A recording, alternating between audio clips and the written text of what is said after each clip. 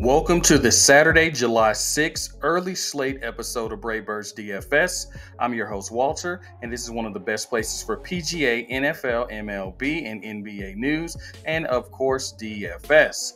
All right, so we have an 8-game early slate. We got some very interesting head-to-head matchups. You're going to have to make some decisions today as to whether you trust the pitcher or the recent form of the teams that are going against them.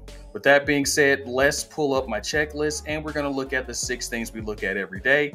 We're going to discuss how the previous day went. We're going to look at rainout concerns, top stacks, top pitchers, top hitters, and I'm going to create a DK stack build for you. So the bag in the overdraft, it was a good day for Brave Birds DFS. The Twins scored 12 runs. I also recommended Miranda went out there and got 31 fantasy points. And I told you that Gossman is someone who could beat up on teams that are struggling. And he went out there and got 24.7 fantasy points. But I got a secret to tell you, and you can't tell nobody. Everything did not go as planned. The Royals went out there, had a beautiful, just perfect situation in every aspect, and only scored 2 runs. The Blue Jays also only scored 1 run, and Glasnow only got you 14.5 fantasy points. And you might be saying, Walter, that is not bad. But let me tell you, when your salary is $10,800, 14.5 fantasy points mean your lineup is cooked, it's game over, and you can turn on something else. Man, I love this graphic. I haven't been able to use this graphic in a very, very long time.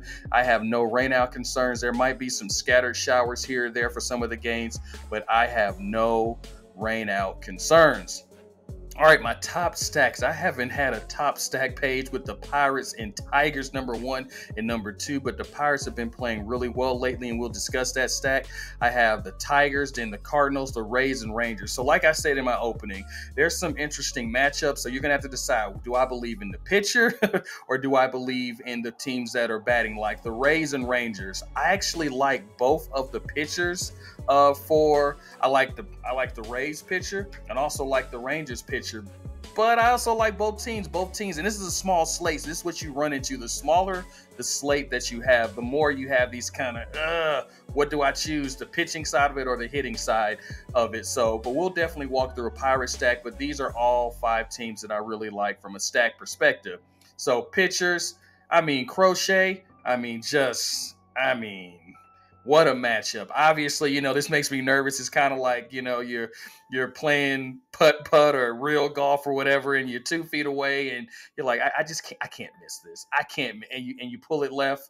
Crochet is playing the Marlins, and the Marlins are good for what ails you from a DFS perspective.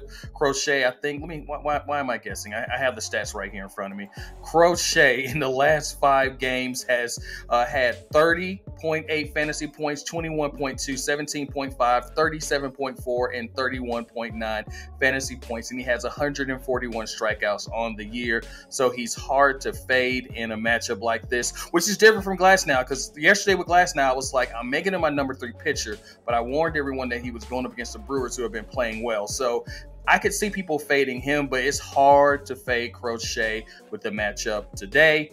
And then you have Lynn. Lynn is playing Washington, and Washington has not played as well lately. Lynn, in his past 5 games, has had 27.7 fantasy points, 24.6. And then he had that dud game against Miami. And before that, some issues against the Pirates and Colorado. And then, once again, I like both pitchers on both sides of the matchup. I'm going with Henny to save for salary-saving reasons. Henny for the Rangers, we can pull up his stats and we can see that he's playing Tampa Bay.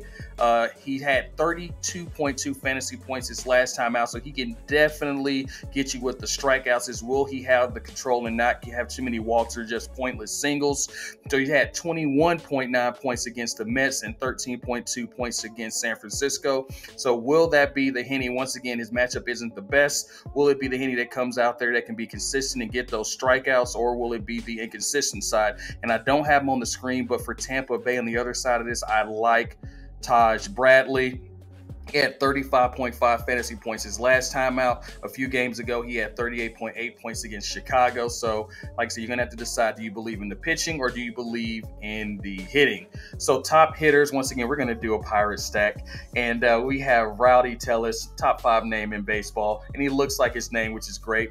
3,200 with the salary savings at first base. You have Brian Reynolds, who's been a stud for a while, 5,200 in the outfield.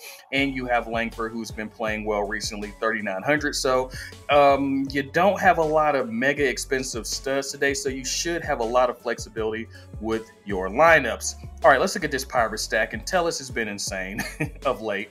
2 home runs yesterday and 4 home runs in the last 5 games, including 2 multi-hit games. So definitely someone you got to consider. You have Cruz, who we know has just been a stud since he's come up. 12 home runs on the year, multiple hit games in 3 out of the last 5 games with the home run. You have Brian Reynolds, 16 home runs on the year, multiple hits in 2 out of the last 5 games, including 3 home runs in a multiple home run game yesterday. And then you have Sawinski out there. Haven't had the best year, but it's been okay lately with 2 home runs in his last 5 games. And this next one, Gonzalez. So Gonzalez has not played well, but first of all, when the team is playing well, sometimes things work out for you. And it just reminds me of this old Braves and Pirates player, Rafael Belliard. Rafael Belliard didn't hit a home run for 10 years. And then you can look it up online. It's great because everybody is shocked that it actually happened. And when Rafael Belliard hit that home run, everybody went insane. And that's kind of how it is in DFS with some of these players that you're running at your lineup with. It don't make no sense. If DFS were around back in 1997, whenever he hit that home run, nobody would have had Rafael Belliard in their lineup, except somebody crazy, and they would have put Rafael Belliard in their lineup, and they would have won that guap. All right, so let me know your comments. Have a great day, and go out there and win that guap.